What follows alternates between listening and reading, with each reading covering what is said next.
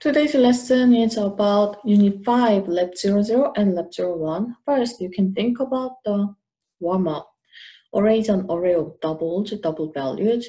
Then, write the code to swap. Swap means you are going to change the values in two places. Switch, that means swap. So, whenever we do swap, we are going to use index number. So, you're going to think about there's a room A and room B.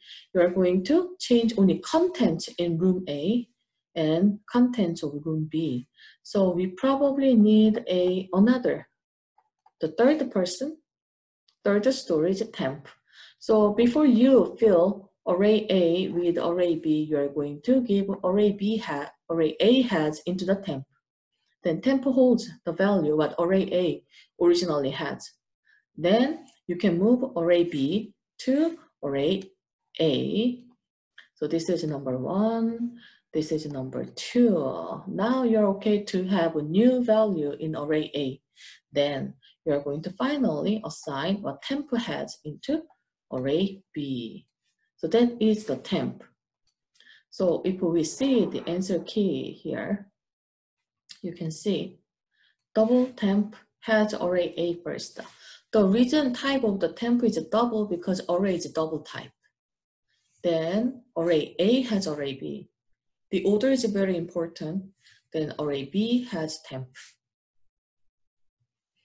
By using this swap, we can think about something else. That is bubble sort. If you look at exercises lab 00, this is sorting algorithm. This is just one step of bubble sort. One phase of bubble sort. So this is important. Now if I go back to lab 00, what lab 00 is doing first? In the main method, first part, reading the data.txt file, so get the num items by reading the first number, then read all the numbers, so this part is populate. Then from line 7 through, I can say up to 12, the closing the in file is input part. Unit 5 is the data processing. So let's just say, this is the input. Then if you look at the final, that is output because it prints something. Then you can see in the middle part, we say process. Lab 00 process is find the mean value and find the max value, but not by using the value.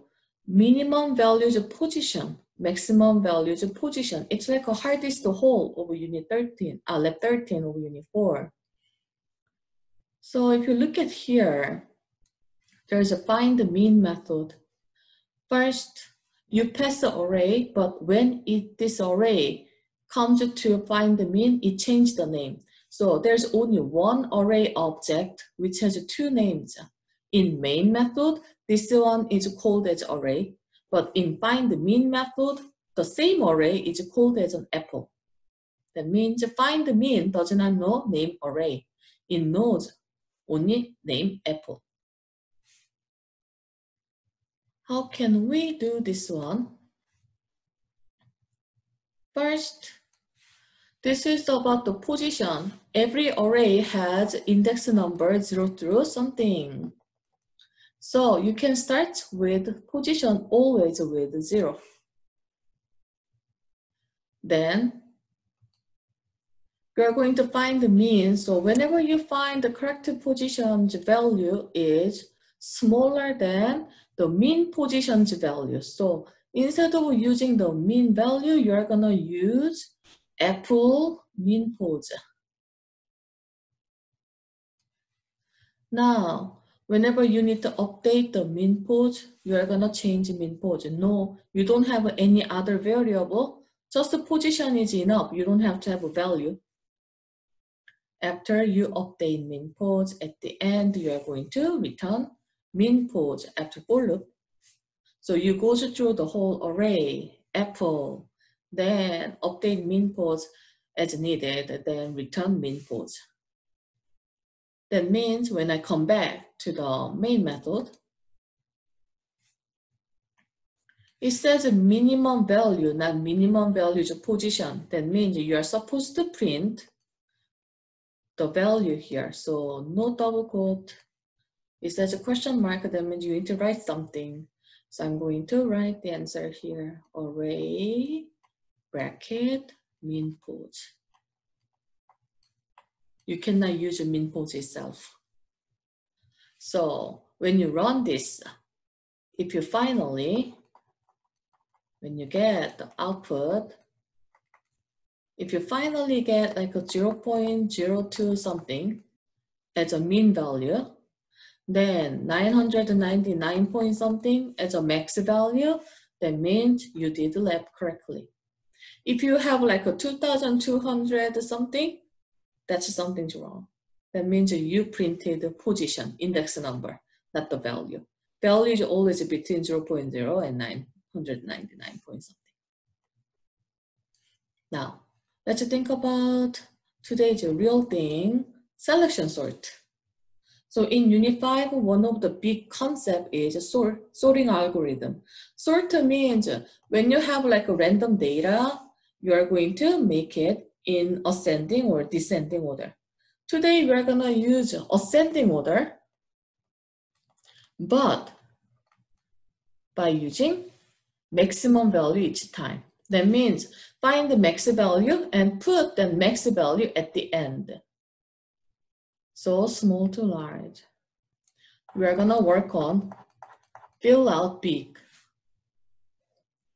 Now let's see. You're going to have 2 steps each time. We call this each step as a phase. So each phase, you're gonna find the maximum values index number, then swap that maximum value at the end of the current last. I'm going to explain what is current last later. First, before we start, so we would like to give index number 0, 1, 2, 3, 4, 5, 6, 7. It says find the maximum value. So I found it, maximum value 16. Then current last is index 7. So swap 14 and 16. That means, actually, this is 16 is fit. So you found the maximum value, put on the last, that means you don't have to touch this value again. That means it is fixed. So after I copy the rest of the value, now we are going to see what is a new maximum. Oh, that is 14. So next position is still 4. But current last is now not 7 because this is fixed. You are going to search up to 1 less. So you are going to look at index 6 as the current last. So you're going to swap those. Then that means 14 found its correct position. I'm going to copy all the values.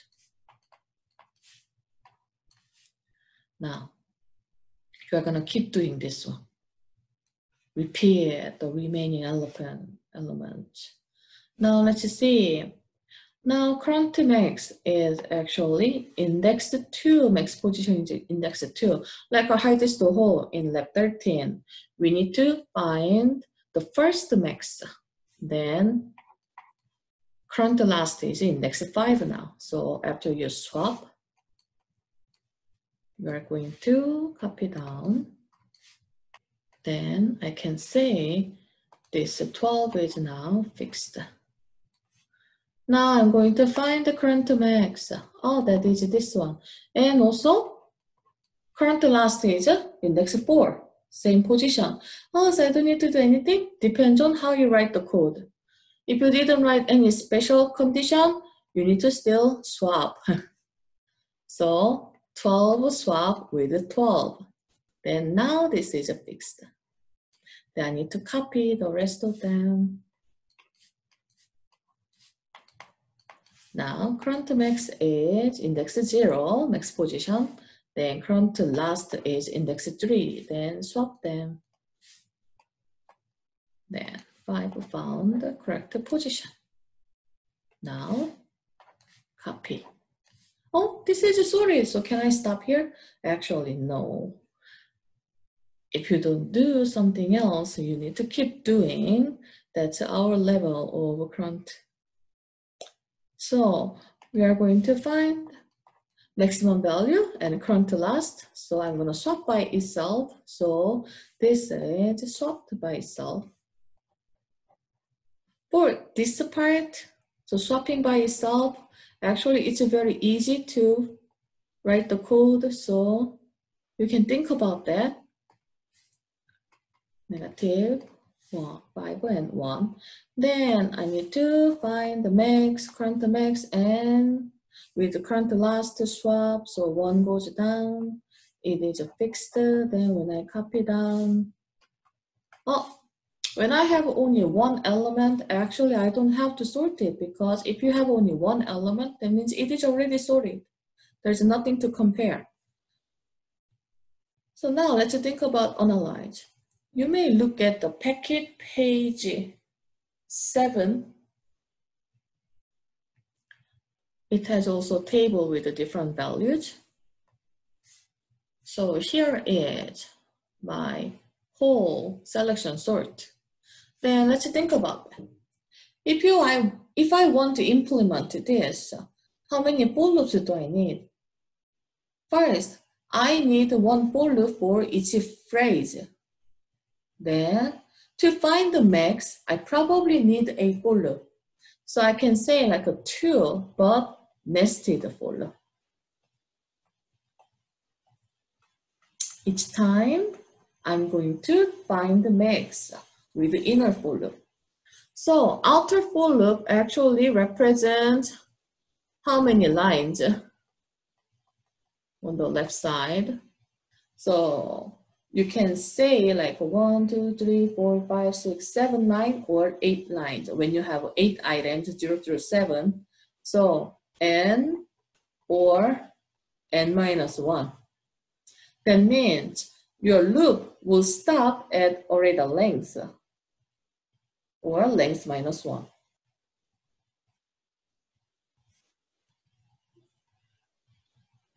Now the inner loop needs to stop before the sorted part. So first time you go through until the end, the second time 1 less, third time 2 less. So I can say this one can be n num items minus something. So outer for loops variable. So each time, so this one gonna be like a first time up to 8, 7, 6, something like this. So this one represents already the length. First time up to already the length. Maybe 1 less because you need to check the index. Then already the length minus 1, already the length minus 2. Let's analyze a little bit more. If outer is n times for convenience, let's choose n.